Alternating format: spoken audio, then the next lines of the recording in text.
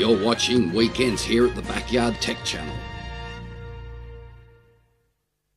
Toyota's mighty 1FZ-FE 4.5 litre inline 6-cylinder petrol engine for the 80 series, 100 and 105 series Land Cruisers. One of the best big 6-cylinder engines as far as old mate's concerned, Toyota made. A low slugging, low revving, fairly torquey petrol motor for a 4-wheel drive. But how do you know if your 1FZ-FE is in good condition? And what are some of the things you're going to have to consider if it's not? It's 80 series time here at the Backyard Tech Channel. This one, we're going to go over the basics of the 1FZ-FE, and I'm also going to show you how to tell if your engine is in good condition.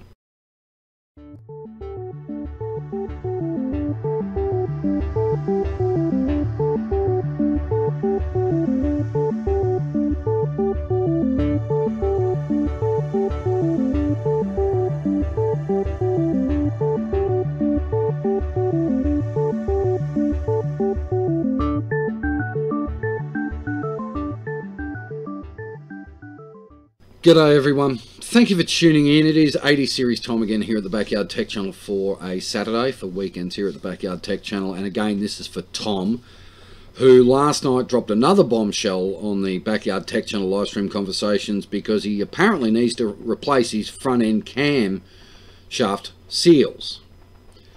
And it was suggested he uses gasket maker. Now, frankly, I don't believe in that. Before we get into the crux of this video though, I have to do the formalities because you know if I don't, the amount of pain I get into. I know it makes the video longer, but I've got to say it. I am in no way, shape or form a fully qualified mechanic. Therefore, if you are following along with this service repair and or information video, you're doing this at your own risk. So you have been warned. I've rebuilt a Land Cruiser. I know my Land Cruiser like the back of my hand. Mechanically, body, everything. Twice in the entire time I've owned my 80 series has it been to a mechanic. Once for the starter motor, and I physically could not fit it. I didn't have the tools or parts or anything like that. The second, again, was for the input seal on the front diff. I didn't have the necessary tools, components, or ability to fit the seal. But the rest of the work on the 80 has been done by me. Now, the 1FZ-FE engine, as far as I'm concerned, is one of the best motors ever made by Toyota. It wasn't just used in the 80 series Land Cruiser. Over in America, it was available in the Lexus LX450, Lexus's version of the Toyota Land Cruiser. They are not an engine designed to get thrashed. They're a low slugging, low revving engine. Okay, you look at some engines these days and the tachos on your clusters will start to arc up at around 6,000, 7,000 revs. You start getting into the red zone. The big 80 series, your red zone starts at 5,000 revs. That's it. By 6,000 revs, you will probably be valve bouncing your engine. Now, Tom was suggested that he's got to replace his front cam seals. Now, using gasket maker. Now, I don't agree with that. Gasket maker, as far as I'm concerned, is a short-term fix. You're best off getting and buying the gaskets. So for this video, we're going to go out to my 80 series. I've just got back. I had to duck out quickly. The engine's warm. I'm going to show you how to check for noises and sounds coming from the 1FZ-FE that'll indicate whether you've got trouble with your engine or your engine's in good running nick, and a few other bits and pieces you can actually check regarding the state of your motor. Now, the one thing a lot of people don't know, which surprises me because I know about it, we know the saying, if I know it, everyone knows it. The 1FZ-FE engine is a chain timing system. It's a timing chain. So the two things you've got to check also to listen for are your chain tensioners. Now, Toyota used timing chains for years on their larger engines. Now, some people say, well, if it's a timing chain, you never have to worry about it. Yes, you do. Because if your chain tensioners screw up, your chain can warp, basically. Now, with my engine specifically, we know I have that leaky seal on the power steering pump. I need to do something about that, but at the moment, running the power steering stabilizer and that seems to have prevented a lot of the leaks coming out. So what we're going to do, my engine's hot, so we're going to start her up, we're going to leave her in park, and there are some noises you can listen for. Now, one of the squeaking noises I've got is from my water pump, but it's not a bad noise. It occasionally happens, okay? So we're going to go out to my car, we're going to have a look at some of the things you can check on your 1FZ-FE to indicate whether or not you need to do some maintenance on your engine. Generally speaking though, it is an extremely strong and reliable motor. Now you Nissan fans out there, I know you're going to sit there and go, no, Nissan's far more reliable. Look, let's take that out of it. Sure, Nissan's 4.5 litre 6-cylinder petrol motor also has a reputation of being good, but I don't have that. I have a 4.5 litre 6-cylinder Toyota engine. So I'm going to go out, we're going to look at my motor and look at some of the things you can do to check. Now, the one thing that I've never had to do to my motor so far, touch wood, is take the top off it. Right? There's no oil leaks from the top of the motor. There's a small water leak, we know that, but there's no oil leaks at the top of the motor. I'm going to show you how you can view that as well. Now, I do have a small oil leak from the pressure sender because the seals had it, but getting to the pressure sender on my car isn't an easy job. And one day we might do a video on it if I can figure out a quick, simple KISS way of getting to the pressure sender. So, let's head out to my 80 series and I'll show you a few things that you can do to check over your 1FZ-FE engine. Alright, well apologies for the wind noise. It is blowing 10 bags out here at the moment, so hopefully you can hear me. Now I know my engine's filthy, but we'll take that out of the equation for the time being. Now, according to Tom, it's been suggested that he replaces his front cam seals, okay, using gasket maker. My opinion of that is that's a short-term fix. You really should replace the seals as per factory, to be honest with you. But there are a few things you can check. Now, to start off with, all this is just power steering fluid that's getting flung up around the belts and that to the top of the engine, all right? That's all that is. But there are no oil leaks anywhere across the top of my motor, and that's because the rocker cover gasket is actually in perfect condition. All right? There's no leaks anywhere at the top of my motor. I have no fuel leaks or oil leaks anywhere at the top of my motor. Now, remembering with the Toyota 1FZ-FE, it is a chain-driven timing system. Okay? Now, also you can see there that it's a double overhead cam, 24 valve, 6-cylinder. When you have a 1FZ-FE that's not running right, there will be interesting and varying noises coming both from within the block as well as elsewhere around the motor. The first thing you've got to check though is you've got to make sure that your rocker cover gasket is in good nick. If it's not, take the top off the motor, take the rocker cover off the motor, put a new gasket on it. All right? Don't use gasket maker for your rocker cover gasket. If it's a short-term fix, you're out on the tracks, you need to, something to get you home, fine. You're best off putting proper gaskets in. Now, a lot of people will say, no, you don't. You can just run gasket maker. I've said I don't agree with that as a long-term solution. The other thing you need to check are your exhaust manifold gaskets, okay? And your exhaust shield. If that's had it or got leaks of oil on it, you know you've got problems at the top of the motor, okay? The other thing you need to check, which is a little bit more tedious, is your inlet manifolds. Make sure that the gaskets around those are fine. Now, my gaskets are perfectly good, okay? I know that because, again, I've got no oil leaks or anything at the top of the motor. So how should a 1FZ-FE sound in idle? Well, that's easy. Like this.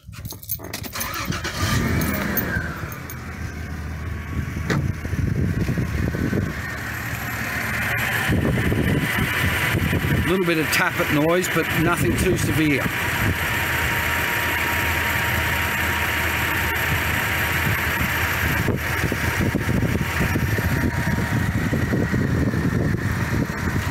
There's no clicking from the timing chain, which means my tensioners are in good condition.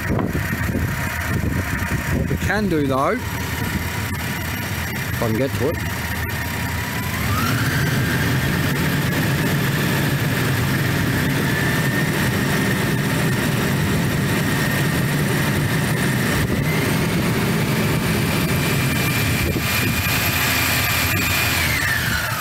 my thermo clutch fan shutting down. Now, the other thing you can check too is to see how the exhaust sounds.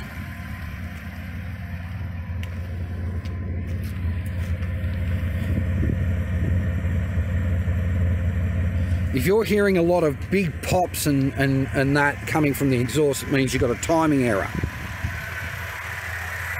At idle, this should be how your engine sounds normally. Now, if my rocker cover gasket was gone, you'd start to see oil leaks around the rocker cover.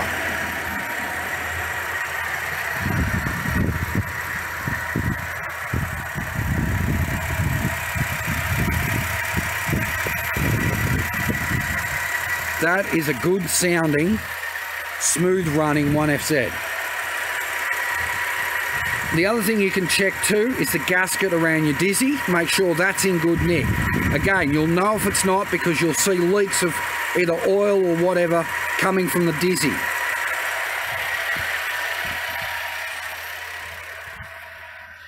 These engines are essentially rip-roaringly strong.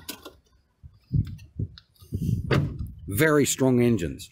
But they're not designed to get thrashed.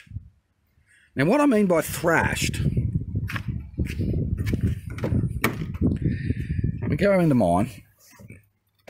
You can see, if I can get my camera there, the red line of this car starts at 5,200 revs. The best operating conditions for the motor are in between about 1,600 through to about 4,200, where you run out of power. But your maximum torque on this engine is 34 to 3550 revs. All right. Now, how do I know this? It's very well known with the 1FZ-FE engine.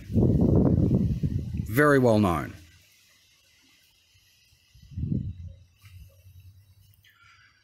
Now, another thing to check also to make sure your engine is in optimal running is airflow. The mass block. In some cases, these are fairly reliable, but when they stuff up, you know about it very quickly. If your engine's not running real well, the problem could be here with the mass block, mass airflow sensor. All right.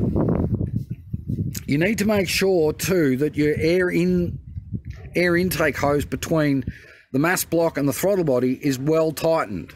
That way you're not getting vacuum air coming in over the top of the throttle body under acceleration. Check that you can see here that my hoses here for the purge tank need to be replaced. Excuse me, need to be replaced sometime in the next couple of months. I will have to replace the purge tank hoses. All right, these should be replaced. You can see them starting to crack. All right, these should be replaced very soon. All right, again, that's a pretty easy job to do. If I can do it, we all can do it. All right. Now, apart from that, all that stuff you see down the bottom of the motor is power steering fluid getting flung around from off the fan belts. Now, your fan belts, mine are perfectly good. All right, they were replaced when I bought the motor, and they are still in pretty good condition. There's no cracks or anything. Now, replacing them ain't exactly easy because it requires you to actually take the thermo fan off it so that you can actually replace the belts. Unless you want to try and jam the belts across the front of the thermofan between the radiator and the fan. So if your engine doesn't sound right, now the other thing you'll note too is if you start to get a rattle here in the timing case, if you're getting rattles here, that means your chain tensioners are stuffed and you have to replace them. The one big thing about this engine is it is not a thrashable motor. Some people get the idea that these big 6 cylinders are really powerful and you can wind them out. No, you can't. The maximum power of this thing is about 200 horses, 212 horses at about 4,200 revs. But you run out of torque on this motor before you run out of power.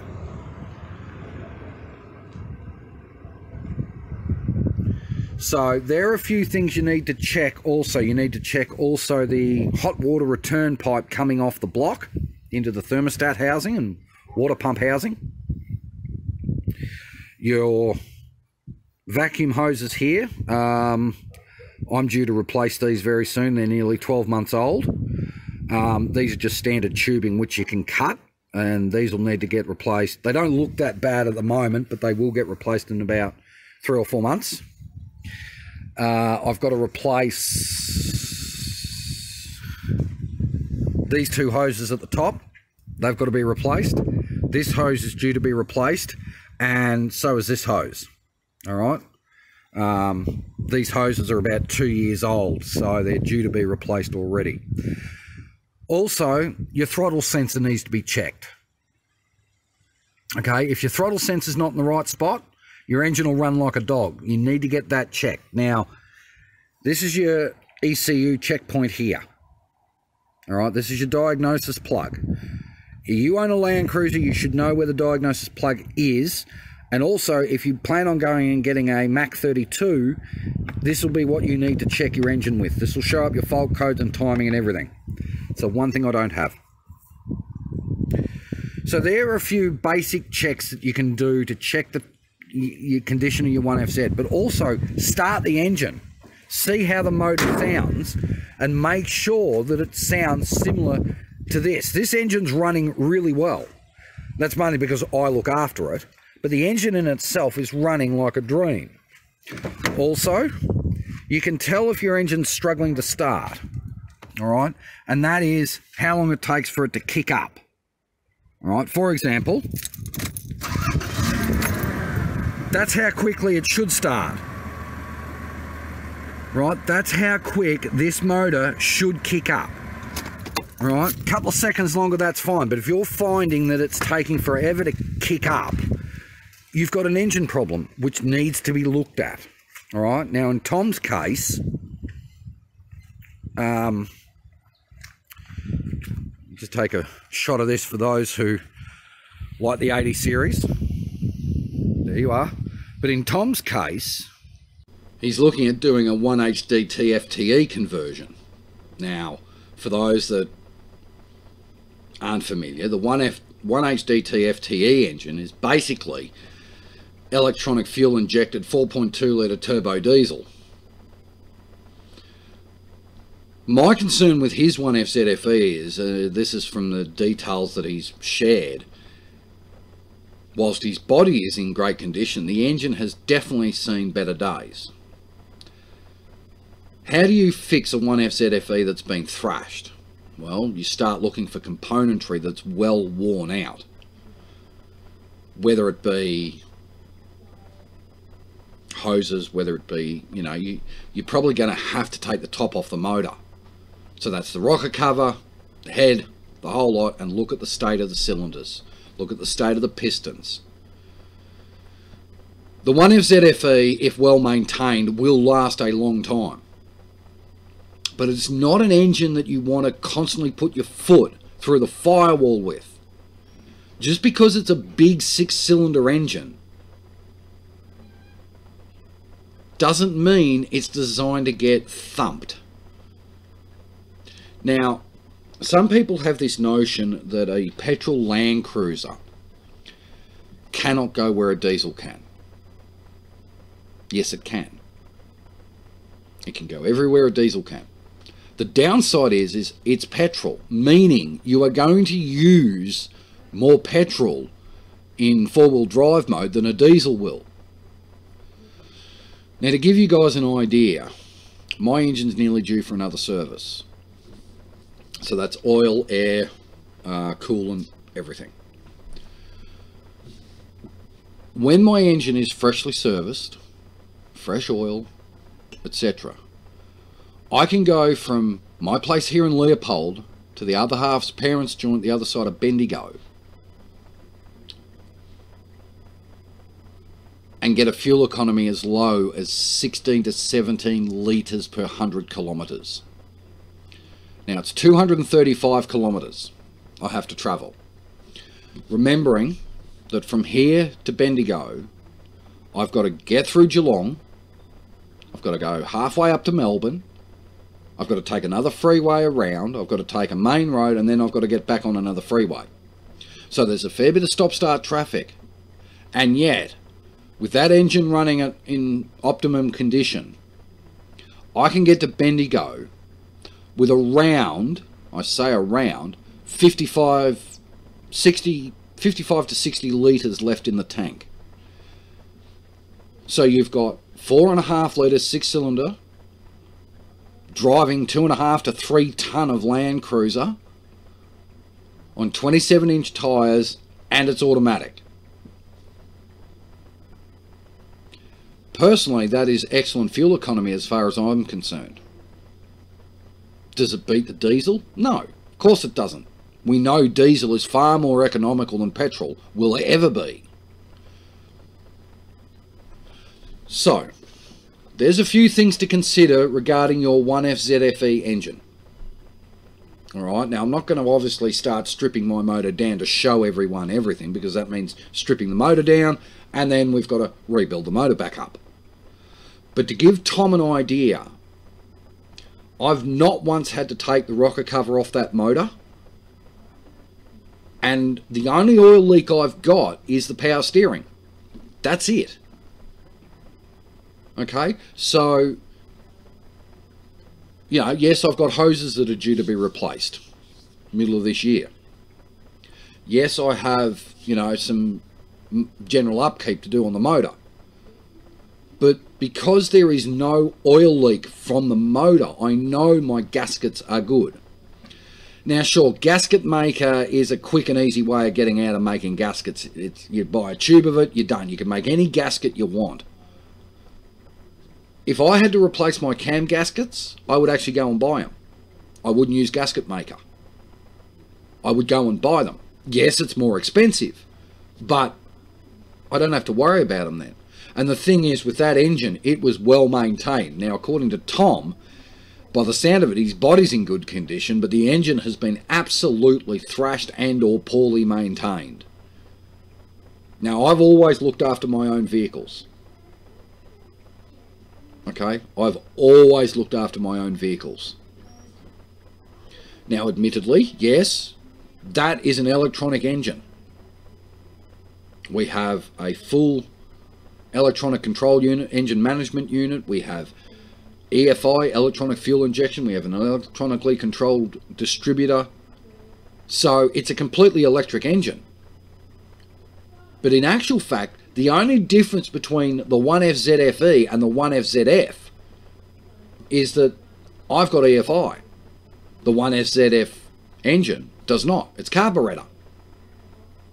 The 1FZ-FE is a descendant of the 3F, the 4-litre 6-cylinder.